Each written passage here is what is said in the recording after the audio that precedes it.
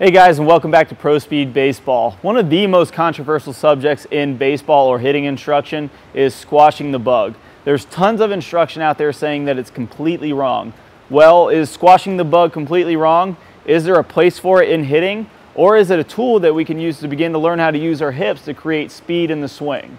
Well, those are exactly the questions I'm going to answer in this video. Let's go ahead and get started.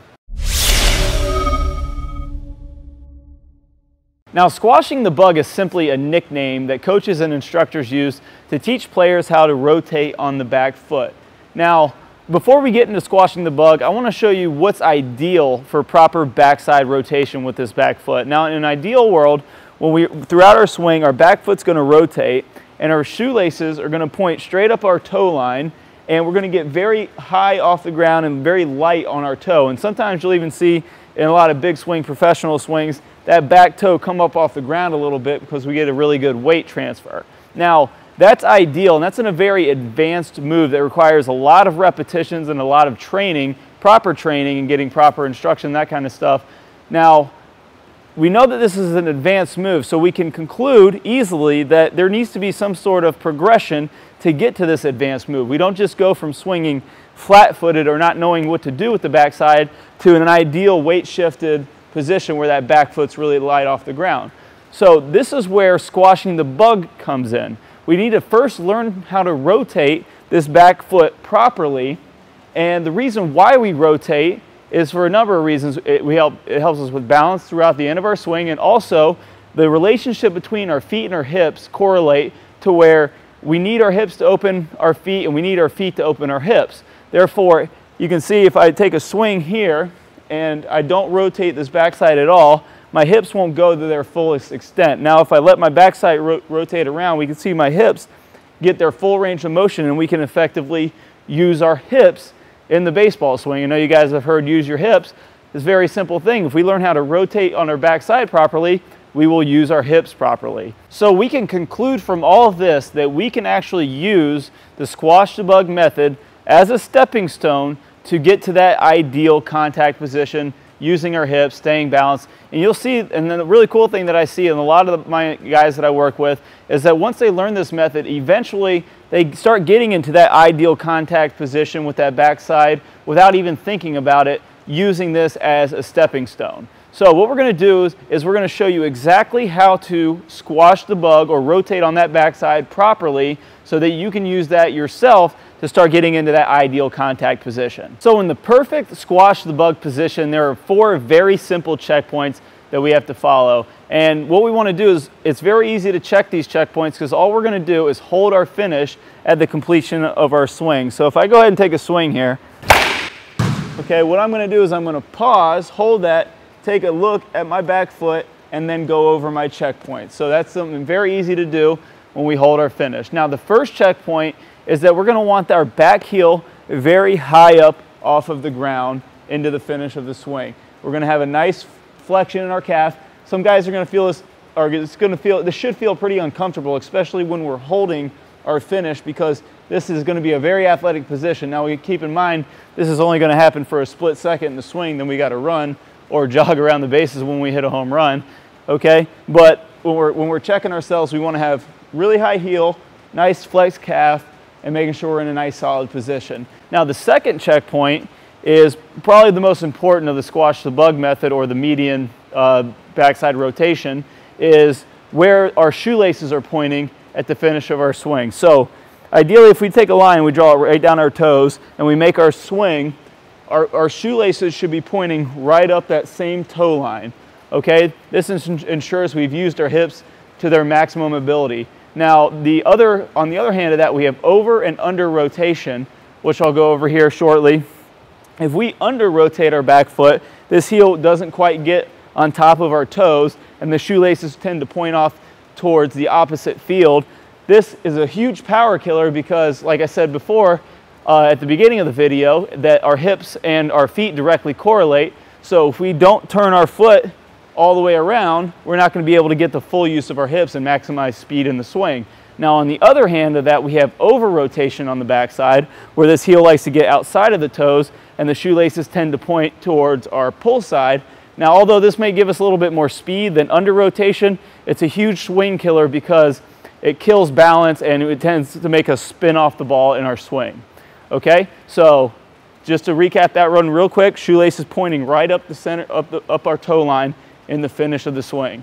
Okay, so the third checkpoint is a very simple checkpoint, and it's just that we want to maintain nice flexion in our knee. So we want to have a nice little bit of bend in our knee back here, and we don't want to let our leg get straight up in the air. Okay, the reason for this is that this ensures that we stay athletic, we stay in the swing, and that we're not jumping to the ball throughout our swing. Okay, so very simple checkpoint, keep that knee nice and flexed. Now the fourth checkpoint is my favorite, and I call it no dancing. Okay, so when we start our swing, our toes are going to be, our back foot's going to be in a certain place, and we're going to want our toes to be in that same place relative to the finish of the swing, or relative to where they start at the finish of the swing. So if we were to draw a circle around our back foot at the start of the swing, our toes should be inside of that circle at the completion of the swing. So we'll go over the 4 checkpoints real quick, just a quick recap. We're going to make our swing, hold our finish. Okay, we're going to check that the heel is nice and high, the shoelaces are pointing up the center of the field, we have some nice flexion in our knee, and that we didn't dance with that back foot.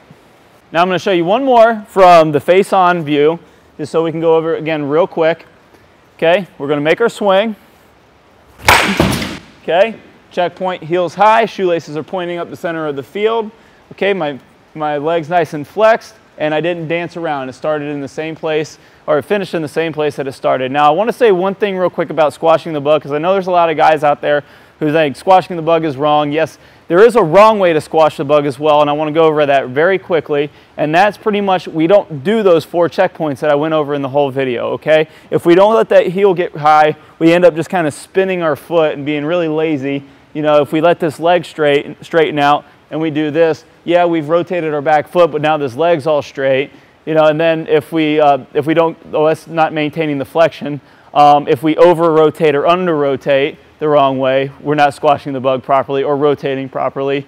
And if we're letting this foot dance around in the swing at all, then those are wrong ways to squash the bug. So yes, if we're rotating improperly on the backside, then yes, squashing the bug is not good. But if we properly do it, or we properly squash the bug, or we properly learn how to rotate on the backside with these checkpoints, we'll be well on our way to getting to that ideal position. So like always, I want to give you guys something that you can do at home to start learning how to get into that proper backside rotation position the most efficient way. Okay, so what I have for you is a very simple progression that you can follow where we use our gear system, where we start off a little bit with slower swings and we bump it up a little by little until we get to game speed swings. So we're going to start off in 25% swings, then go up to 50, then 75%, and then all the way to game speed.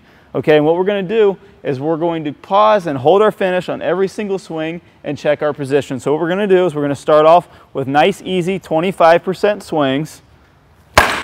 Okay, we're going to hold our finish, check our position, make sure that everything's right, and that'll be 1 rep.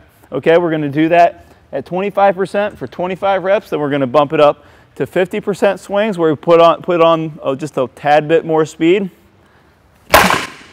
Okay, we're going to check ourselves again on every single swing, and remember, we're not going to count the rep unless our checkpoints are met. We've hit all 4 of those checkpoints on every single swing. Okay, then we're going to ramp it up to 75%. Okay, nice little bit more oomph into the swing, checking ourselves on every single time on camera in a mirror, or we can just physically look down with our head, and then we're going to bump it up to game speed. Okay, nice full speed swings, really nice solid finish, making sure we're checking that back foot every single time. Guys, we got 25 reps and each progression for a total of 100 swings. Guys, do this progression, check yourself on every single swing, and you're going to be well on your way to getting into that proper backside rotation. Hey guys, I really hope you enjoyed this video, and if you did, stay tuned. I got a great bonus coming up for you. I'm going to play a preview out of one of the videos in our power hitting series that you can check out exclusively by clicking on the link that's popping up right now, or at the end of the preview, or in the description below. Go ahead and check that out. If you guys have any questions or comments on this video or anything baseball, leave them in the comment section below. I'll be sure to get to them personally. And like always, if you guys can like, subscribe, and plus won this video on Google that really helps me grow the channel. It's going great, and it's thanks to you guys. Good luck with your games, guys, and I'll see you guys soon.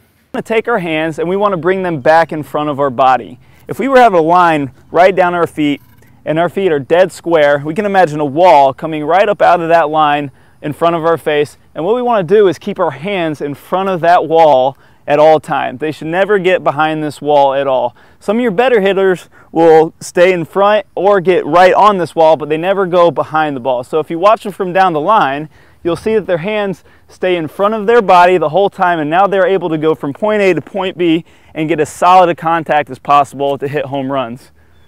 So what we're going to do to work on this